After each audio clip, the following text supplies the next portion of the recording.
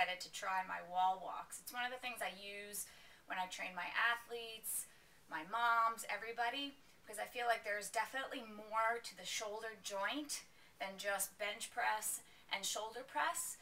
It's a circular ball and socket joint that moves in every direction. So I feel like we're lacking in building the strength and stability in the joint by just bench pressing and shoulder pressing. So with wall walks, not only does it prepare you for the strength you need for handstand training, but also supports the joint equally all around. So with my athletes, depending who we're talking about, if we're talking about big old linemen, we do 2 to 3.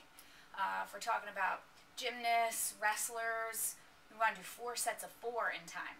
But today I'm just going to do 4, 1 set of 4, and it's basically starting in down dog, 1 leg up, other leg up. Some of you are going to stay right there, and with practice in time, you'll walk closer and closer. You got to walk all the way back out though, 1 leg down at a time, chaturanga, up dog, down dog, and then repeat it again until you get 4 sets. So I'm going to try it on the Vibe plate for the first time. I'm hoping that it won't spend me and I'll still be able to do my 4. And I'm going to put it on 20. Let's see. So downward dog, 1 leg up, other leg up.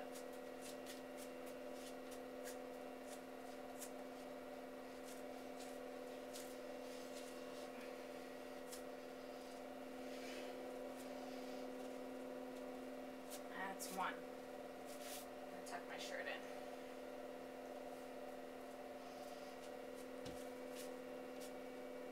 Some of you might stay here until you feel stable enough, because you want to make the right decision that you can support yourself. And walk it back out.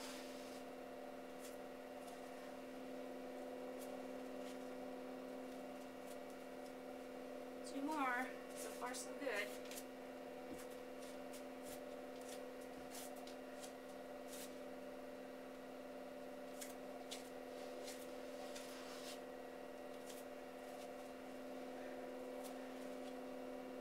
Last one. Definitely heated. Thank you to Vibe Plate.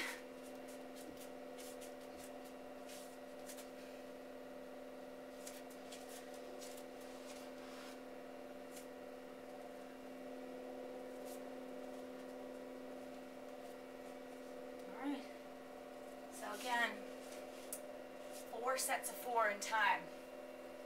Feels good, feels different. I'm definitely winded. It's crazy. The training on this has been crazy and eye-opening for me. I'm going to think of a whole bunch of good stuff to show you guys. Stay tuned.